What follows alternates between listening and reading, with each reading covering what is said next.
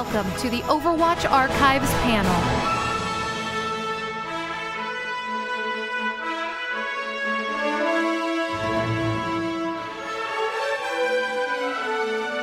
Good morning. How is everybody?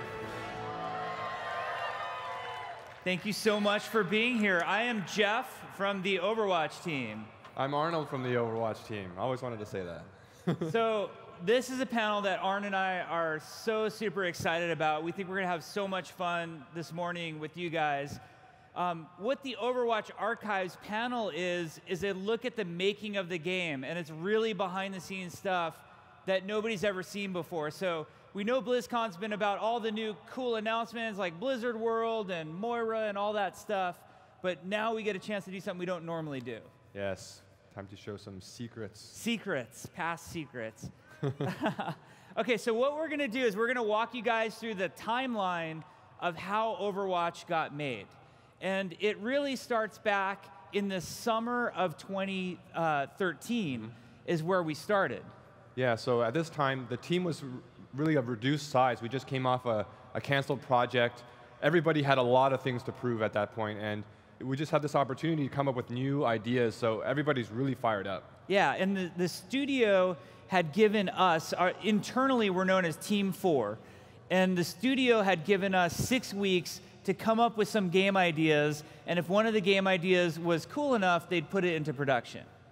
So as a team, we looked at the 6 weeks and we decided how do we want to spend it. And at first, we thought, well, let's just start coming up with ideas and see where we get. But we knew that we would fall in love with the first idea we came up with. So we came up with this plan that we were going to take 2 weeks apiece and come up with 3 totally different game ideas and force ourselves at the end of the 2 weeks to move on to a different game idea each time. So we decided to start from a place that we were very inspired by and something we very much loved, and we started working on a StarCraft idea. The thing about StarCraft and working at Blizzard has so many great games that when you're on one team, you just look at the stuff that people are doing on other teams like World of Warcraft and StarCraft, and you just want to work on those universes. So it was a huge opportunity for us to dive deep into the StarCraft universe. And we wanted to tell stories that you might not be able to tell with an RTS. We wanted to explore the world, what the civilians were like, what the people down on the ground on these planets were like. This is an image that we did really early on in the project to kind of pitch this idea. And it's actually based off a really old Chris Metzen sketch way back in the StarCraft 1 days.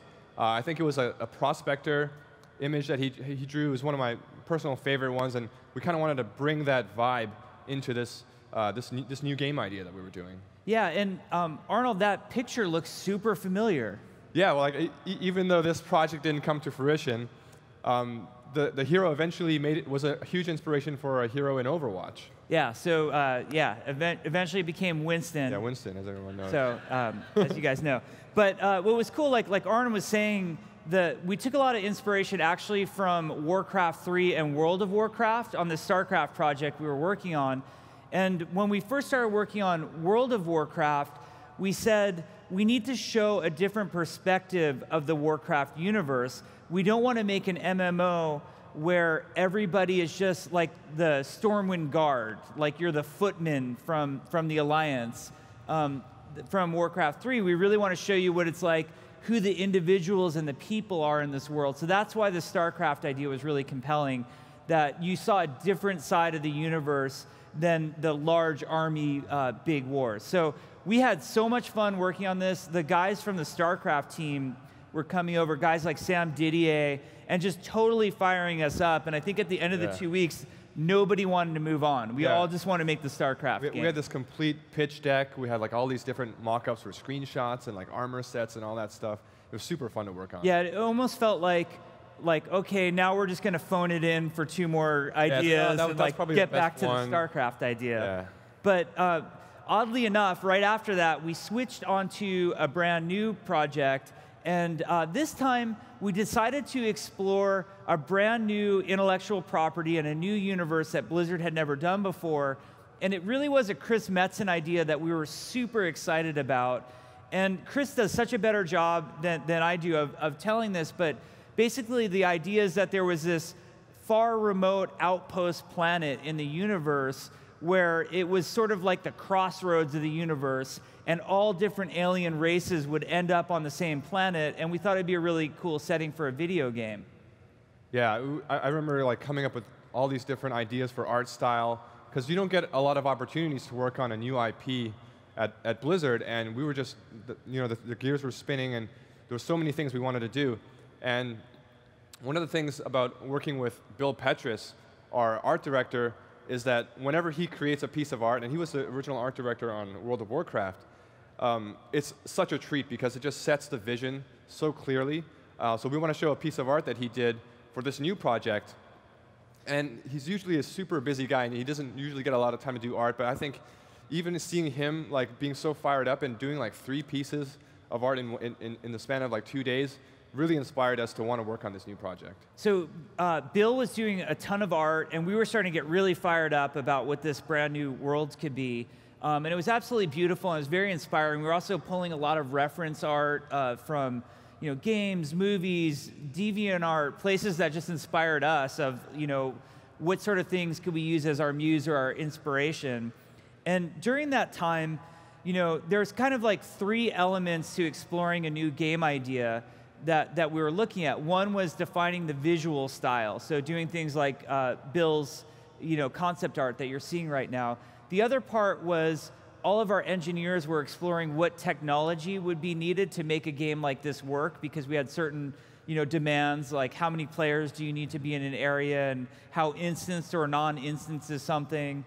How much persistence is there in the game, meaning if you get an item, does it exist 3 months later, and that sort of thing. So our engineers were doing a lot of tech research, and then there's a lot of game design that has to happen during a phase like this as well. And the game that we were talking about making in this sort of crossroads of the universe type game that we were exploring was an MMO, and it was going to be class-based. And we were exploring somewhere between 6 and 9 classes for the game. And we had a class meeting where our class designer is a gentleman by the name of Jeff Goodman. You might know him from his work on World of Warcraft and his work on Overwatch. Jeff had also been the class designer for Titan. And I remember in the class meeting, Jeff Goodman said something that just really has stuck with me forever. And he said, in that class meeting, he said, I wish instead of doing a game with 6 or maybe 9 classes, we could do a game with 50 classes. But I wish each of the classes was very focused and had a certain set of abilities, and they could all be wildly different from one another. He's like, that would be a game that I think we could make, and that would be so compelling. So Jeff says that in the meeting, and we're like, we kind of go back to our desks, and you're thinking for an MMO, if it's going to have X number of levels, and if you're leveling up and you need gear, like there's no way we can make 50 classes. It's tough for World of Warcraft to get to the number of classes it is right now at 12 years in. So, but it really stuck with me because I'm like, that's an awesome vision. And at the same time, we were in this like post-mortem wake period of losing Titan, this game that we were in love with and we had poured our hearts and souls into.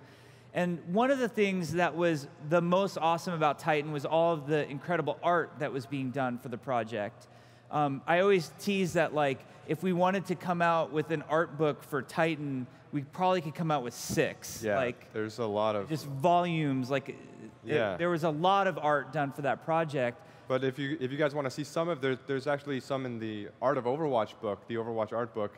So if you guys haven't checked that out yet, there's actually a lot of stuff like when you see the tracer section from those early days. Yeah, and this guy Arnold had done a ton of the art, and one of the things that really inspired me was his character art, because not only were we doing art design on the character classes, we were also doing art design for lots of the bad guys in the world of Titan.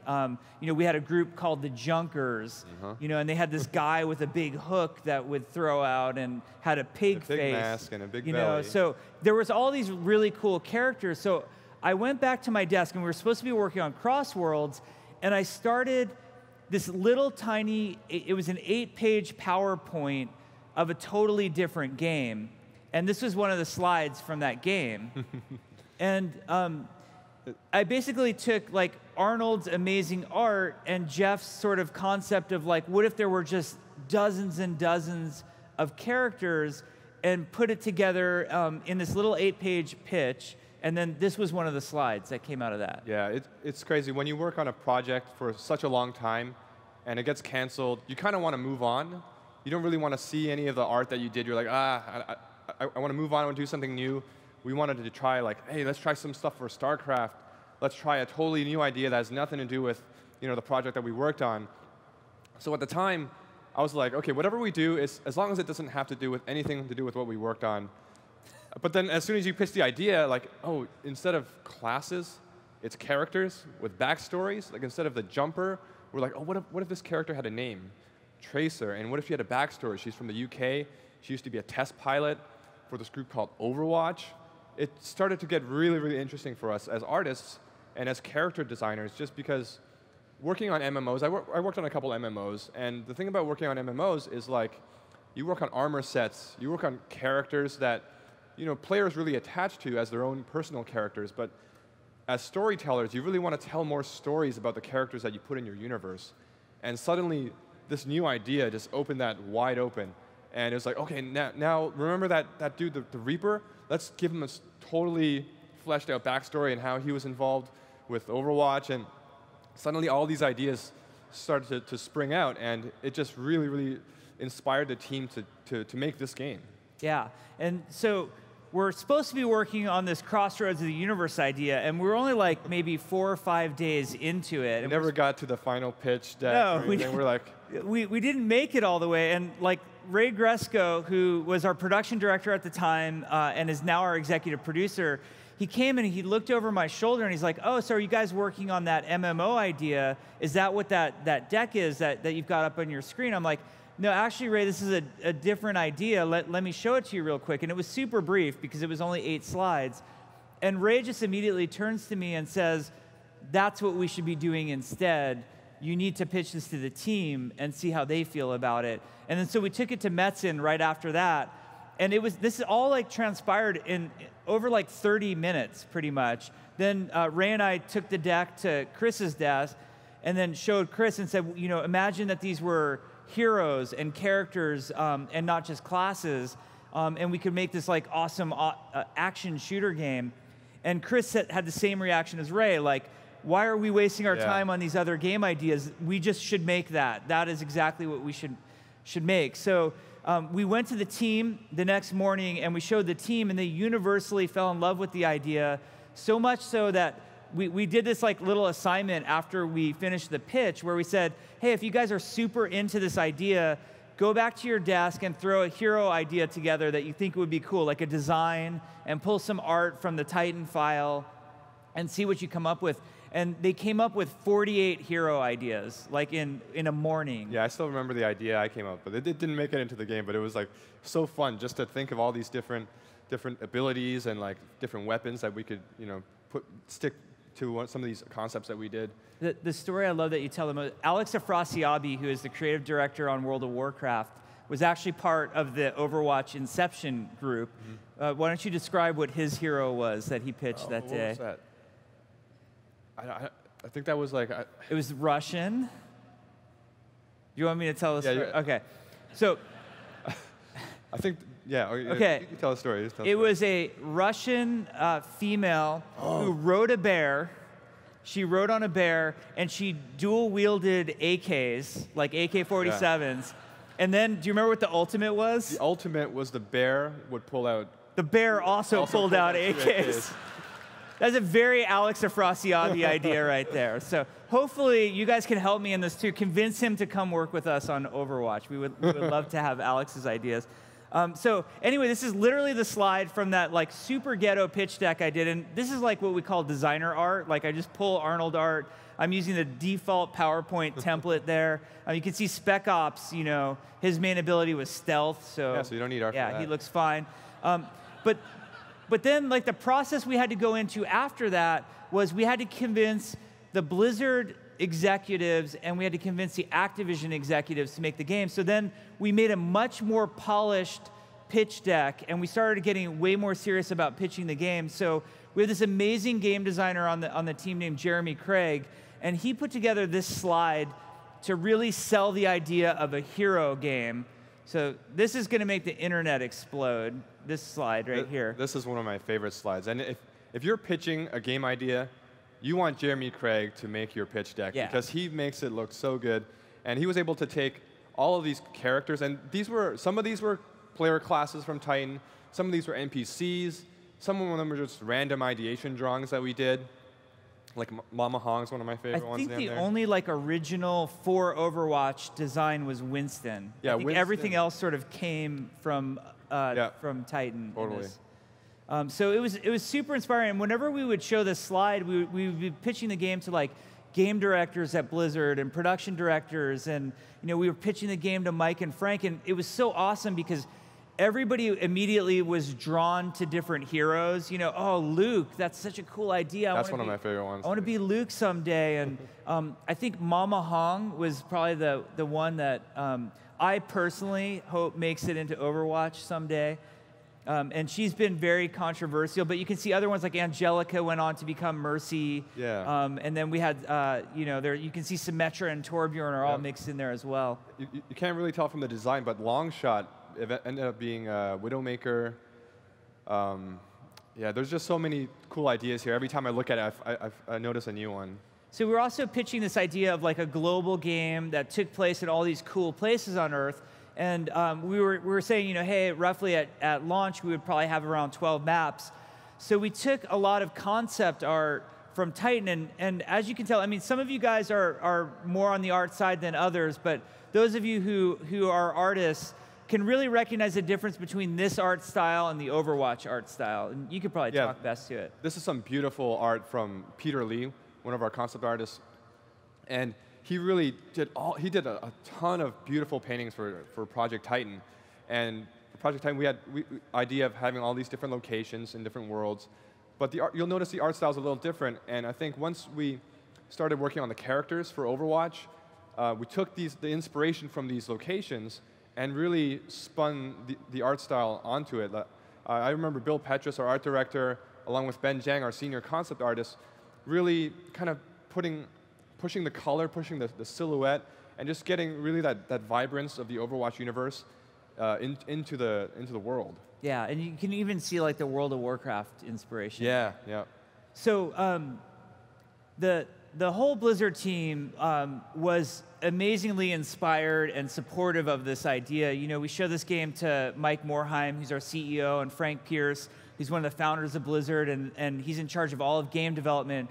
And they were just like, go, this is awesome. We think your team can do a really good job of this. And then the next big step was pitching the game to Activision. So Blizzard is, we are a merged company with Activision Blizzard, so we want to make sure our Activision partners are on board with the idea. So we go into a meeting where we have to pitch this new game concept to the top executives at Activision. It was kind of a very daunting experience because you have to remember 6 weeks earlier, we were the team that was responsible for getting one of the biggest investments canceled in probably company history, maybe video game history. I don't really know. So you're walking in this room and you're like, are these guys, are they still holding on to that? Are they a little angry at us? And we're going through the pitch deck, and in hindsight, and I feel really naive saying this, but in hindsight, we should have thought of this ahead of time. We walk into the room, and here is Activision, this company that makes Call of Duty, which is one of the greatest, most successful shooters of all time. And then we're the team that just got a project canceled and failed making it, which was going to be a shooter. And we walk in and we sit down at the table, and we're like, okay, we have this new idea to pitch for you, just what Activision really wants right now, a shooter. A shooter.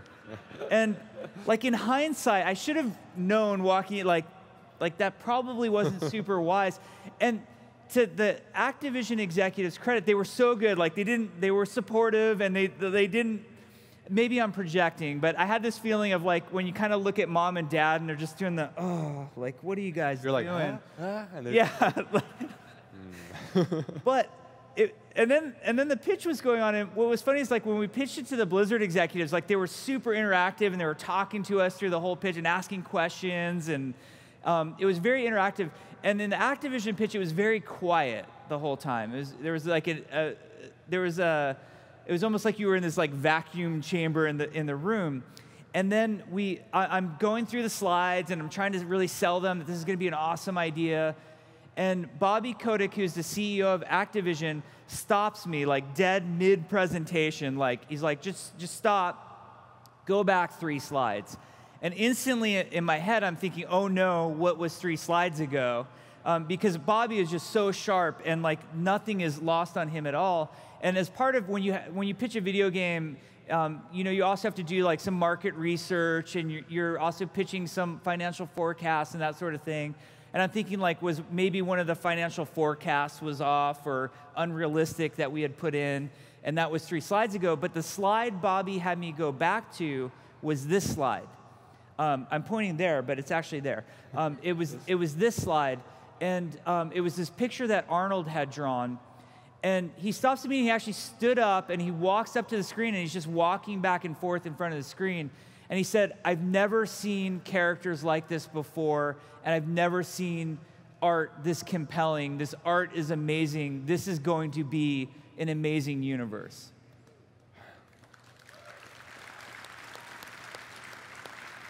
And I was lucky to sort of be sandwiched between 2 visionaries there. On the one hand, like Bobby could recognize what we had, and on the other hand, this guy, Arnold, had drawn this. So why don't you talk about why you drew it? I mean, the fundamental idea of it came from jamming with guys like Jeremy Craig and Bill Petrus. And we wanted an image. We didn't have a lot of time to put this pitch together, and we wanted to make a new image. We had a lot of images from Titan. But we want to create a new image that just sold the idea of the game. And we could have easily come up with some really crazy action scenes with like Tracer and Reaper doing crazy abilities. But we felt like we really wanted to show what was unique about this universe. And there was something inspiring about Jeremy and Bill's idea of just lining up these characters, kind of like comic books or superheroes, those kind of genres where you just let the characters speak for themselves. And as soon as we did that, we realized we have a lot of variety here, and immediately diversity and all this color became such an integral part of the Overwatch universe. And as soon as we saw this image lined up, it's like, maybe we don't even need a background. Let's just let the color kind of fly, let the silhouettes really just dance around. And I think what we ended up with that really spoke to people was like the variety, the color, and just like the richness of what this universe had to promise. Yeah, so this picture, not only did it inspire everybody at Blizzard, everybody at Activision, but it really inspired the team, and it was like a cornerstone. And you're probably wondering why it says Prometheus across the top. All Blizzard projects, before they get announced, have a code name. So that way, when we're at BlizzCon and somebody's had a few too many drinks, you don't find out about like, oh my God, they announced this new game at the bar at BlizzCon. Instead, you accidentally say Prometheus, and then everybody, then they think we're working on a game named Prometheus, and we're gonna get sued by that movie company. But that was just a code name. Yeah, it's funny just to see some of these concepts too, because like from the deck slide that Jeff showed earlier with all the concepts to here, it kind of evolved a little bit. We took some of those ideas and we started to change them around. You can kind of see like what ended up being Roadhog in there and Widowmaker. It was actually Reinhardt is the big red guy. Yeah, the big red guy turned into Reinhardt. Yeah. And Torbjorn's claw was wildebeest. He was for a short period of time. Reinhardt was wildebeest. Yeah, and we really wanted to get that. Like it was like this African-inspired mech suit, and which was an idea that really stuck with us. And even though we didn't do it on Reinhardt, it still resonated, and we ended up doing something like that for Orisa. Yeah, it came into play. Yeah. Okay, so now the game was not green lit. Which what a green light means for a video game is that you're full-blown approved for production, like everybody's expecting the game to launch one day. the game was given permission to get to a green light gate. And so I'm going to show you the timeline here, and there were two main things going on. One, and I'm going to go into more depth on this in a second, was we had to hit a milestone called core combat in March of 2014. And again, I'll talk about that in a second. And then the other thing going on at this time was something that we called the tech reboot. So as we mentioned, we were a team transitioning from a game called Titan, which was the project name, and we were moving on to this new action shooter that we wanted to make. There's a lot of misconceptions that people have about Titan to Overwatch. I read all the comments people say, and they say, well, Overwatch is just a scaled down version of Titan, or they just took the leftovers from Titan. But I really don't think that does the game justice. So we were making a brand new engine for Titan that did evolve into the Overwatch engine, but over 3 million lines of code had to be deleted from Titan in order to make Overwatch, and all that remained was about 700,000 plus lines of code. That's about it. We had to make a totally server authoritative architecture that we didn't have before. We had to move to a global illumination lighting system that we didn't have previously before. And the thing that I think was, we also went to physical-based rendering, but I think the thing that was most important on the technology shift was if we were going to be a world-class first-person shooter, the game had to run at 60 frames per second on PC, Xbox, and PlayStation 4. Yeah, and one of the things that I hear a lot too is like, oh, they just took all the art assets from Titan and they put it into this game Overwatch. But actually, I mean, though we took a lot of the concepts and the ideas from Titan, all the art from Overwatch was made from scratch. We've had to start all over again. We had the Reaper in Titan, but we slightly redesigned him, and we modeled him from scratch. We modeled Torbjorn twice, I think, and everything for Overwatch was just made brand new. Yeah, there's 0 models or textures or animation from Titan in Overwatch. Yeah, definitely concept art. So now this is a super fun part. I need your guys' trust in this moment. So we don't like to show works in progress. We're perfectionists. We like to be known for Blizzard polish and things looking really nice and beautiful. We like to show you things like the Blizzard World trailer that we showed yesterday, where everything looks awesome.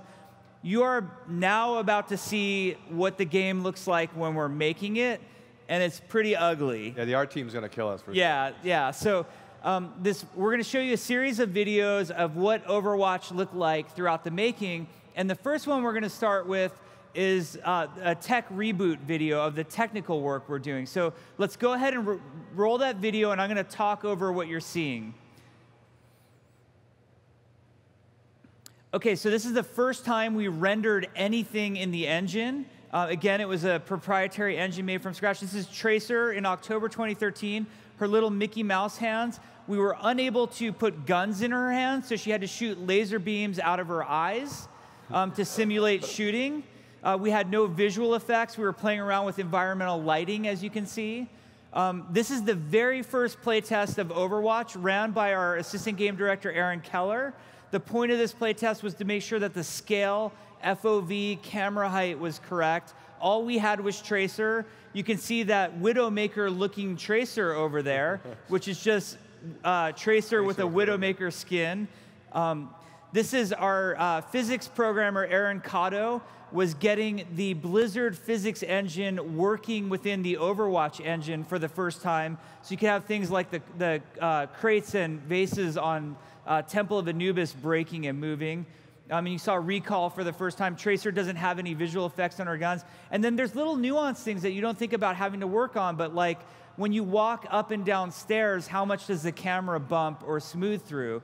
So all very early footage of what was going on in the tech reboot, not super fun. We're not talking about things like balance or anything like that at that point. We're just trying to put stuff on the screen and make it work. Yeah, and I think one of the most fun things whenever I watch that video is just see how Tracer's hands and her guns evolved from these like floating gloves to like something that was close to what was almost the final model at the end of like a very short timeline. Yeah.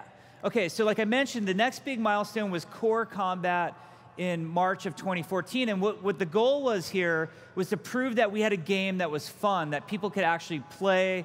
We were going to sit people down from around Blizzard, other teams, and have them really believe in it being fun. So what we promised to deliver was one map. We were going to make the Temple of Anubis. At the time, it was just known as Cairo. That was the code name. And we were going to have 4 heroes, which were going to be Tracer, Reaper, Widowmaker, and Reinhardt. Yeah, Reinhardt was actually going to be the 4th hero. And at this time, we had a lot of concepts, and we were continuing to concept more and more heroes. So Reinhardt was going to be the 4th hero, and we had a version of him working in the game, but there was, because he was our first melee-only hero, it came with a lot of difficulties of getting that feeling good for core combat. So what we did was, Jeff Goodman had a prototype of Rocket Dude in the game. His name was just Rocket Dude, and he had a jetpack and a rocket launcher, but already he was super fun to play and was a character that we could implement into the game and feel good, fighting with Tracer, Reaper, and Widowmaker. So we took that idea from the game design, and we spun up like many, many different rounds of iteration on Pharah, and eventually she became Pharah. Yep. So now we're going to talk over core combat video where you see the game evolving even more at this point. So go ahead and roll that video, please. All right, so you can see early Temple of Anubis. Tracer doesn't have all our textures, but we're getting things like recall in there. Yeah, the Reaper's T-pose all over. We use the Reaper for scale sometimes. Early on, we're still figuring out how to scale our buildings properly. Sometimes we forget to delete the Reaper. Yeah, so you just have Reapers all over. This is literally the first play test ever with Pharah in it. The first day she was in, you can see how slow her rockets are shooting. You barely see it without the trail view. There's no visual effects there. Here's an early animation prototype for Tracer. We're still getting the hang of getting the third person. Her head is just bobbing wildly, which made headshots really hard. So we took a lot of iterations to get just the right amount of movement.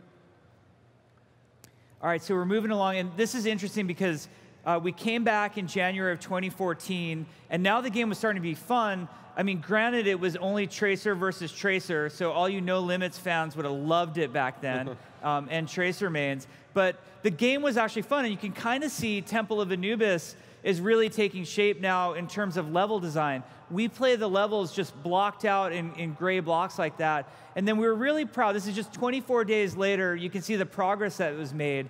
And the whole time here, the UI is evolving. The game mode is starting to work. Like, we actually have capture points that you can stand on. And more and more is coming together. Early health pack, as silly as that looked. You can see the Temple of Anubis was open. Now, here's Reapers in the game. Now, you're going to see the world's coolest Death Blossom animation is coming up right here. Greatest animation. Wait for it. There it is. And this is what the game looks like to us when we're making it. His muzzle flashers are these giant Pharah's balls. rocket launcher is making some progress, but it's going to look different. We decided she's blue now. Like, I remember that whole meeting at your desk for what color Pharah should be. We're getting Widowmaker's grappling hook working. And then we're learning things like, hey, maybe you shouldn't be able to get up there in Temple of Anubis. Maybe that's not such a good place for Widowmaker. This is also, I'm sorry to admit, this is some of the worst sniping you're ever going to see, and this was me. And like somebody said, like, oh, at least you finished him off. I'm like, I didn't finish him off. Somebody else finished him off. I didn't even hit him. And then by February, we're like now getting really close to our March milestone. Yeah, the lighting is starting to come in here with all the stuff we were doing with the new engine, and it's just started looking so beautiful. Temple of Anubis started to come to life. And like the UI is evolving now. You can see we're getting like a character portrait there, an ultimate. Widowmaker's ultimate used to just put little marks above everybody's head because we couldn't yet render the silhouettes through the walls. That would come later. So that was core combat. That was all the work we were doing to like get people to the point where they could sit down and actually play the game and think it was fun. And they did. Yeah, and I still remember after core combat was complete, this was our moment to show this Project Prometheus to all of Blizzard, the Blizzard family, and it's been, I think, not even a year at that point that we came off a canceled project, and like I was saying earlier, we had so much to prove. We wanted to show everybody that we're not failures. We can make a game. We can make something fun. So there was a company show and tell that every now and then we'll show everybody else what we're working on. All the different teams kind of show their latest work, and nobody really, I don't know if anybody expected. No, they didn't think we were working on to show anything. And if they did, maybe it was like a couple concepts. But we showed core combat, and everybody was super excited. And it was the first kind of validation for us as a team, as people who were really unsure of themselves after working so many years on a project that got canceled. That it really invigorated us and pushed us to the next milestone. Yeah, and the next part is amazing because there's a guy a lot of you guys don't know about. His name is Ray Gresco, and Ray is really the leader of the Overwatch team, and Overwatch would not exist without Ray. And throughout the whole shutting down of Titan to starting of Overwatch, Ray was that guy that just steered the ship the whole way. And Ray came out of the Titan reboot, and he said, once he saw Overwatch, he said, we are going to announce that game at BlizzCon next year. We are going to become a Blizzard story for Blizzard developers far in the future, that we were the game that got canceled one year and announced at BlizzCon the next year.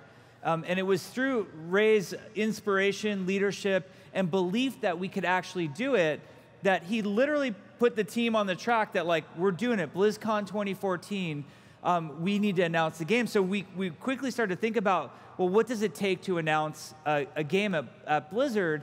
And we felt really strongly that when we came here to BlizzCon and we were going to announce the game, we didn't want to be one of those games that just gave you like a little teaser trailer or like, here's a fuzzy version of the logo, like Overwatch, figure it out. Like maybe, like we wanted to be here. And so our goal was, as a team, we came up with, we're going to have 3 playable maps and 12 playable heroes on the show floor so they can play it all weekend, so they can decide if it's cool or not, rather than like we're all going to argue over the fuzzy logo if that's cool or not. So we moved into our BlizzCon milestone, and we're going to show a movie right now of getting all of those 12 heroes together. Oh, actually, I take that back. In the effort to get all those 12 heroes together, there was so much work, and I think sometimes people don't realize how much work goes into one hero. So we wanted to do a breakdown first of like, let's look at just Hanzo coming together, and then you can extrapolate that to how many heroes that we were involved in. So we're going to start with Hanzo right here. You're going to see the earliest versions of Hanzo in this video. Check it out. So a designer by the name of Mike Heiberg was the guy who implemented Hanzo. And the first thing we just worried about was getting the bow to feel good. Then we worked on things like Sonic Arrow. So he's hiding Widowmaker right there, and we're throwing the Sonic Arrow. And again, we can't render the silhouettes through the walls just yet. And then everybody's favorite ability, Scatter Arrow, being worked on right here. And back then it was just called Ricochet Shot, but getting the physics to work. And then we were working on this ability called Dragon Strike that was going to be a moving area of effect that does damage. And so for us to do that, we rendered these spheres. Mike Heiberg rendered these spheres, and it quickly became known as the Caterpillar. And you can see it, there it is. The googly eyes. And he put googly eyes on it on the other side. So that was Dragon Strike, and then it wasn't even animated for a while. You'll see now we have a dragon. Yeah, so this version is just moving in space, and here's an early animation test by our animator Jesse Daves. And at this point, we were like, this is really cool, but it's so different from the big caterpillar. It doesn't fill that same hitbox. You couldn't tell if you were in it or not. Yeah, like could you dodge it if if it just moves the right way? So in some meeting, we kind of drew this on the whiteboard. Like, what if there was 2 dragons, spiraling? And so this is an early concept kind of based on that idea of how these dragons would kind of birth from this portal and kind of spiral around, and just that idea that would help fill that hitbox that Mike Heiberg was thinking of. So this is the final version that we showed at BlizzCon. Yeah, so you can see just like the evolution that even a single ability takes in a game. Like there's a long iterative process, but it's a lot of fun. We have a lot of fun doing it. Yeah, another thing that we did a lot during this time was we knew the heroes that we wanted to make for BlizzCon, but at the same time, we were developing all these different ideas for new heroes, trying to find their boundaries for this new universe. So at this time, we had Winston, And we knew that in the Overwatch universe, there is a talking, intelligent gorilla from the moon. That exists. So how much further could we go? We really wanted to see how far we could stretch this universe. So we tried things like, see on the left side, there's like this little thin alien dude. There's a dude in like full bomb suit armor that you can't even see his head, and you don't know if it's a robot or an alien. And then the best. Jeff's favorite, as a big hockey fan, and we had like crazy ideas like this hockey hero. He had like jets on his legs, and I don't. Is he even playing hockey properly? I don't know who holds a stick like that. That's like curling pose or something. But I like the idea of the hockey hero, but we got to work on that pose. So we're trying so many different things. I still remember one of the other the game designs that Jeff Goodman had was this flying character with a flamethrower. So not flying in the sense of Farah, but almost like free flight, I think it was. Yeah, free flight. And so we thought, we felt some of those ideas from the last page were a little too crazy, so we're like, hey, let's bring it back. We have Winston. Let's take a smaller step.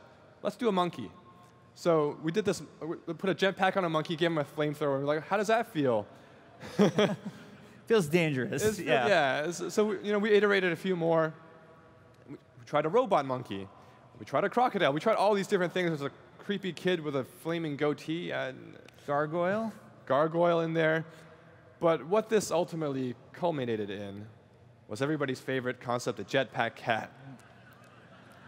This is one of my favorites because it taught us a lot of lessons, but it's also one of the most popular concepts on the team as well. Yeah.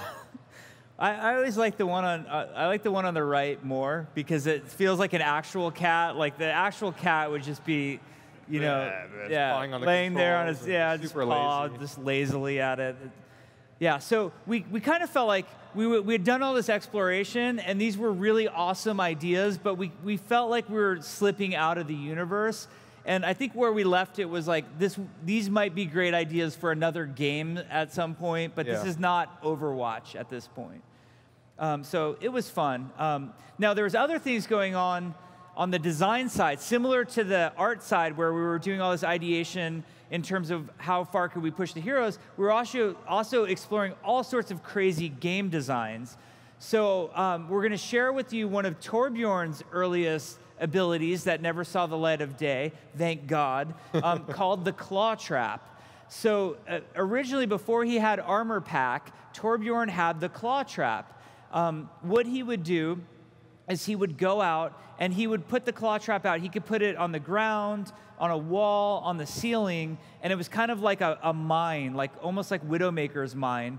And then if another hero on the enemy team walked past the Claw Trap, it would shoot out this chain and grab the hero and then contain them to that area. Yeah, so here's a concept of the Claw Trap. You'll see it in the game. It's just block out art, and I think he throws it out, and it's a Widow Mine, but when it attaches, it's like this tiny Torbjorn turret. Yeah. Something like that. But another thing to pay attention when we show you the video is Reinhardt has an ability that he doesn't actually have in the final game. See if you can pick out which one that is. Okay, so let's take a look at the Claw Trap video now. All right, so step 1, throw it out. Step 2, deploy. Step 3, all terror breaks loose. Because of course Torb's going to throw it in front of Torbjorn. And here's early animations on Torbjorn, like it looks pretty ghetto. And then Torb trying to find just that perfect spot. Temple of Anubis choke in the early days. And now watch what happens as our heroes come through. Oh, there's Reinhardt throwing his hammer. Ryan didn't make it. Maybe Tracer can make it through. Nope. She's not getting through. Maybe Widowmaker. She's clawed, and she's done. So you just put the claw in front. Watch. Now, Reinhardt can think, maybe charge will get me past the Claw Trap. No. Oh, poor Reinhardt. I like he's just like deer in a headlights. He doesn't even try to swing or anything. Ironically, when Reinhardt got that hammer throw ability, it was because of the Claw Trap. Because what would happen is Reinhardt kept getting stuck in the Claw Trap and then had nothing to do and no way to kill the Claw Trap. So we gave him the hammer throw. Then we had the hammer throw on Reinhardt, and we had this weird moment where Reinhardt would throw his hammer really far, and then he wouldn't have the ability to swing at anybody. He'd be like, guys, I'm waiting for my hammer to come back. And then that's how Fire Strike evolved over time. So All of this was going on at the same time. Eventually, it all culminated in what was to become our BlizzCon announce at 2014. And at the same time, we're also working on the animated short to announce the game. So there was so much work going on. And then you'll even see some things. Towards the end of the video that weren't in our BlizzCon announce that had to do with future heroes that were coming down the line, because we had to be working on those in anticipation of, hey, like we announced the game, but we're not done making heroes yet. So let's take a look at the BlizzCon video, and you're going to see tons of early work in progress going on that took us on that road to BlizzCon. So this was, I think, literally the first Mercy gameplay that you're ever going to see. Early Reinhardt with his shield. Mercy got rezzed. You'll notice early on, Mercy's healing was green instead of yellow, and we're kind of mixing the colors, and we really needed to decide what healing color would be. Would it be yellow or green? And I think we saved green for poison eventually. Yep. And then King's Row looked like, all block out. This is early Robot City in King's Row, the final point. You can see how open it used to be. We had a couple problems there. One was sightlines, and then the other was people like me falling in the pit like idiots. Ragdoll physics. So that happened a lot. Early Reinhardt charge. Poor Torbjorn. You used to have no startup time. You'd press the button and you'd instantly. Yeah, you'll see him run too. I think right here. Yeah. There it is. It looks awesome. Show it at BlizzCon. And then we didn't have a payload, so we had this truck. And then we didn't have art for the icon, so we used the Doge. He's there. You just maybe if we switch back to that icon, people would actually hey, what's that? Be attracted to it in some way. So you can see, and then we're doing all this stuff of making the Reinhardt hammer feel good. Yeah. Here's some early technology we're trying to get for Mercy's ribbon to work. And interestingly, one of her ults back then was to actually heal multiple people. Yeah, heal multiple people. It kind of comes full circle. Yeah. The payload's evolving. You can see all the iterations of Reinhardt's shield in these early ones. This is before we had the nice shader for Reinhardt's shield.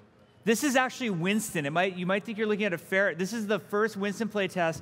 So his leap ability used to be like Doomfist's alternate leap ability. And then he didn't have animation, so he just ran around like a dude. You can see him, Winston just running around. Yeah, if you notice the targeting thing, right in the middle, there's like a banana. Yeah, see the banana right there? So that was Winston's, and he would just run around. He got killed by Tim right there. Awesome death pose. One of my favorite clips is coming up right here. So this is actually Volskaya Industries. We've talked about this before, where we prototype different map types. So Aaron Keller, our assistant game director, had this idea of what if we had a giant capture point that you could play on that was also a payload moving through the map. So we were doing all sorts of iteration on new game modes at this time too. Ultimately, this idea failed because of the space required to move something as big as a capture point through it. Required sight lines that were untenable. This is the earliest version of Hanamura that you're seeing in very early blockout. Tracer's facing like where the arcade would be right now. And then I love the hero select. Yeah. You can see what hero select looked like back in the day. Early load screen for Temple of Anubis. Oh man, this is like the cool guy Hanzo. Those are actually Reaper's animations Reaper's on Hanzo. Old Widowmaker face. This pose. My favorite's Mercy. Mercy's coming up. She's angry. She's like, you're going to nerf me in 2017. And I'm angry. I'm not... Too soon. Too soon. We're moving on. That bus in King's Row went through so many iterations just to get the right shape. Oh, Bastion, his first day in the game. Perfect. He's got a tracer trail on him for some reason. It turns out transforming robot was hard. So early Hanamura, this is kind of exciting because this shows point B of Hanamura. And on point B, it used to be a totally different design. It was this circular design. And the waypoint said temple because we were just using tech from Temple of Anubis at the time. Later, Aaron Keller would go back and completely redesign that whole point. But you can really see point A is starting to look exactly like it looks today. It's very similar in Hanamura. You've got Torbjorn. He used to have a mechanic where he had to place the stub of a turret first and then build it up eventually to get the turret to be able to shoot. Nowadays, when he places the turret, it can shoot right away without him even hammering on it. Yeah, you can see the Reinhardt, the shield effects coming in there. Here comes the hot tub, we used to call it. The hot tub. The victory pose in the hot tub. So that's actually the origin point of the map, and we didn't have the victory point, or the victory pose point place. This was Symmetra's early playtest. Super ghetto temp art for Symmetra's. Yeah, they're little Torbjorn turrets that she's placing on the walls. And then we had her teleporter working. I love this clip right here because, okay, Winston is going to kill the teleporter, and then watch Hanzo. Like, not my problem. Sorry, Symmetra. That was Bastion's, one of his early ults was a volley of bouncing grenades. Oh, there's Reinhardt's shield starting to, the shader starting to get there. The worst Reinhardt charge ever, besides the one in the cinematic. Yeah, there's an early animation prototype for Bastion, back when he still had that shield in front of him. Yeah, he had the shield, and then he gets a little broken in some ways. And then Winston's early leap prototype, where he used to pound the ground with his fists. They used to do damage and stun you if you were in that radius. Yeah, it was a long stun, too. It was a lot of damage and a long stun, so that had to go away. And then, like I said, characters that weren't going to be at BlizzCon, like McCree, we were having these moments where we were just getting McCree and Roadhog in the game. So you'll see these are the first moments that we got the blockout art for Roadhog and McCree in. And then a fan favorite is Genji. This is early Genji prototype on Gibraltar when he only had the Dragon Blade and he could perch, like you're seeing him do here, and then run around and murder everybody. So when people thought it was a nerf going from 8 seconds to 6 seconds on the ult, imagine it forever. Forever Dragon Blade is what Genji started out as. So this is the final hero select that we ended up having at BlizzCon. Yeah, and we were super happy and super proud at this moment that, you know, we had completed all these characters. And that moment when Chris Metzen walked out on the stage was, I think, one of the most emotional moments for most of us on the Overwatch team in our lives. Yeah, that was definitely like the highlight of my career personally. And just being out there, like where you guys are sitting right now is where the Overwatch team was. We were just waiting for Chris to come out and announce the game, and everybody was just so nervous. It's kind of like this thing you've been working on for so many years. You don't know how everyone's going to receive it. And Chris comes out, he shows the cinematic. I look to my left and my right, and everybody's just like, the faces are all wet. And I'm like, It was just such an emotional moment for all of us. And I think you were backstage, right? I was backstage. I was watching Chris walk out and watching his nervous energy, and then it was, my heart has never pounded so fast. And we're just wondering the whole time, like, are they going to like it? Yeah. Like, I hope they like it. And then there was a really cool moment where everybody from the Overwatch team at that BlizzCon got together for a picture during BlizzCon. And this is one of my favorite pictures of the Overwatch team because it's at that BlizzCon right after the announcement had happened. And just the journey that these guys had gone on was so special. And I was just so proud of the team and everything that they accomplished in that moment. Yeah, I love the note there. It says stuff in Aaron's eye. Yeah, oh, Aaron loves us to talk. He's like, why do you have to show that picture? I got my finger in my eye. So sorry, Aaron. Anyway, I don't know if we have time for Q&A. Somebody will tell us if we have time or not. But we really appreciate you guys listening to our long, rambling story of how Overwatch got made. We know it's a different flavor of a BlizzCon panel than we usually do, but we thought it'd be super fun to share with you some of the things that we went through in making the game. So thank you guys very much. Yeah. We will have a few minutes for questions.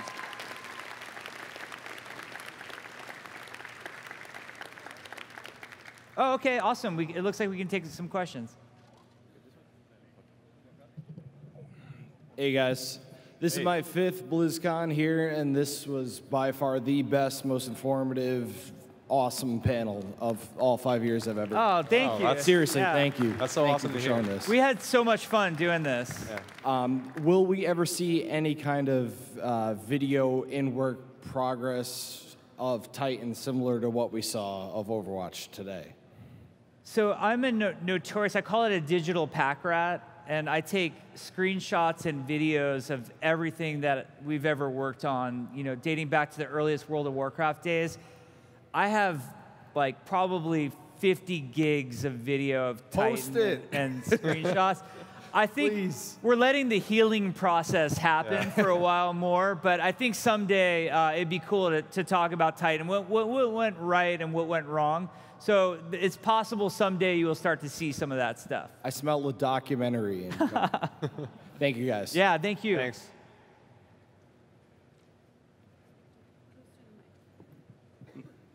Hi. So I know I really like the Officer Diva skin, and I think she really needs a partner. Have you ever considered doing Officer May, since she already has the perfect voice line for it? That's a great idea. I think, yeah, that's Officer May. Hell yeah. You're asking the skin guru, so like you're Make it happen. heavily influential right now. We're very inspired by all the ideas that the skin ideas that like the fan art and the stuff you guys come up with in the community. So Officer May, it's awesome. Sounds cool. No pun intended.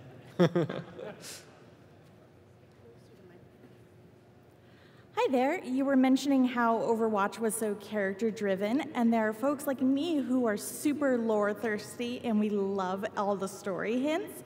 Is there any chance that we'll get novels fleshing out more of the world like we have for Warcraft, StarCraft, and Diablo? Well, I think something that we've shown over the years since we've been talking about Overwatch is that we like exploring different mediums. So I think actually the Doomfist reveal was a great example where we made that the 2D animation that you had never sort of seen from us before. We're super interested in exploring all sorts of different ways of telling Overwatch stories. We've done short fiction, we've done animated shorts, we've done anime, we've done comics. We would love to do some form of long form fiction. So for us, just figuring out what that is super compelling to us. Excellent. Thank you. Yeah, thank you. What's up, guys? I'm a huge Overwatch fan. Hey, good to see you. So I love Overwatch, huge fan of the art style, but I have kind of a gameplay question. So in the Hanzo Genji short, you can see how Hanzo can almost bend the path of arrows as they're traveling towards his target. And I was wondering if that was ever a gameplay consideration. And I mean, you did show some of his early iterations, but I was just wondering if bending arrows like that the player could control was something ever on the board for him. I think that's a super awesome idea. I think deflect on Genji is as close as we've gotten to that. I know a lot of players would be able to skillfully do something like that, like actually like bend the direction of a projectile. And our tech can certainly do that, which is cool. So I think it's an awesome idea. It's something for us to explore. You know, whether we explore something like that on Genji or a future character, it's just a rad idea. Yeah, I think the great thing about the cinematics is they always show, they can show the characters do things that they don't do in the game. Like, you know, Hanzo, you know, curving his arrow. I think we saw him do that also in the Hanzo and Alexstrasza Heroes of the Storm piece, which was super cool just to see him do different things there too.